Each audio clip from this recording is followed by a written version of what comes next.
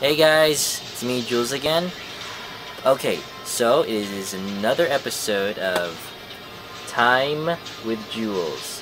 Okay, yet again it is another episode of a Young Justice review. This new episode 24 I guess, of the new episode Performance. This new episode is pretty much Robin-centered. I pretty much guessed that since we see an acrobatics performance, and that just spoke to me.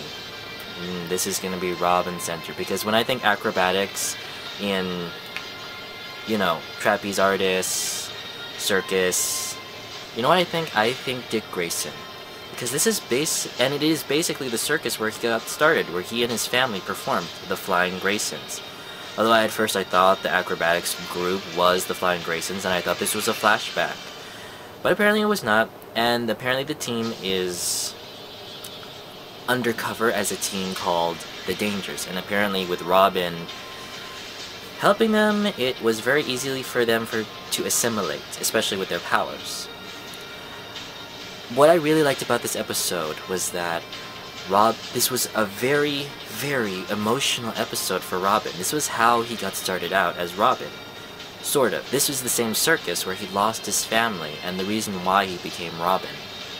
It was just so emotional how he, even when he looked into that poster, even just being there at that circus was just so emotional. I mean, just think about going back to the same place where your family was murdered. I mean, sure, yeah, you got justice.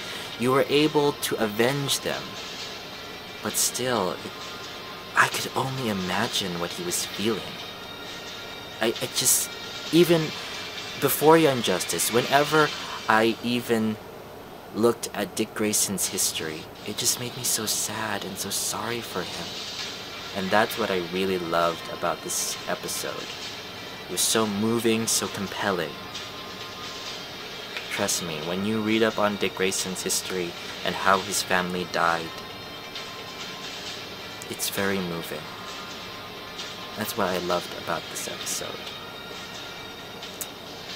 And also, another thing, well, aside from the emotional stuff, seeing Roy and Connor in nothing but, in vests, exposing their chests and their biceps, that was kind of a bonus, just for the hottie factor.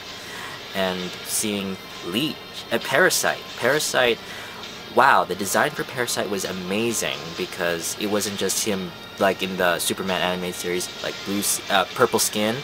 It was like grody and gross and so cool. I loved that new design. It was cool. What I did not like about this episode was, Superboy, why are you are one of the group of liars. You're hiding something from the team. Superboy, why? Connor, why? I love him. I love Superboy, I really do. He is the reason why I watch the show.